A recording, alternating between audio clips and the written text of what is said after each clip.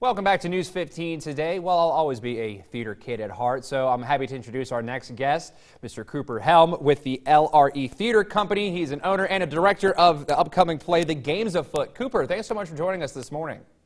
Oh, thank you very much for having me. Of course. So this is, of course, we're doing this in the middle of a pandemic, so it's a little bit different.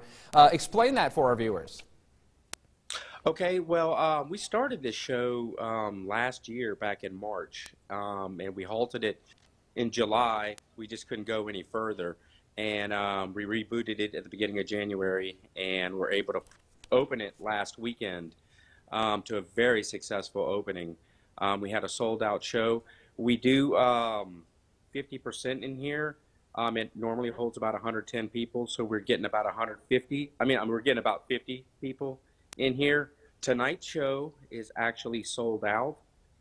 We have a few tickets left for tomorrow evening's performance and for Sunday's performance.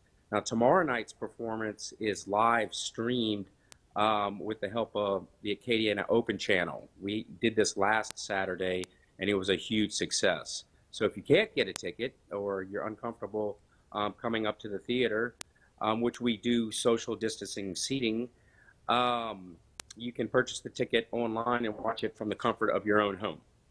Very, very cool. Now, real quick, we got about 30 seconds left. Give a quick synopsis of the play. Okay, well, the play's set in 1936, and it is about a bunch of actors that are called to a Connecticut home.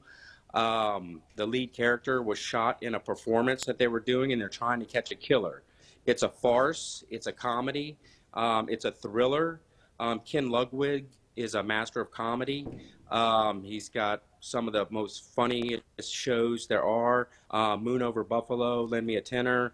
Well, I'm sure it's going to be an absolute hit, and unfortunately we are out of time. But hey, we appreciate you joining us and for trying to keep theater alive here in Acadiana. Yes, my pleasure. Thank you very much. All righty, have a great weekend. Well, coming up, if you're tired of your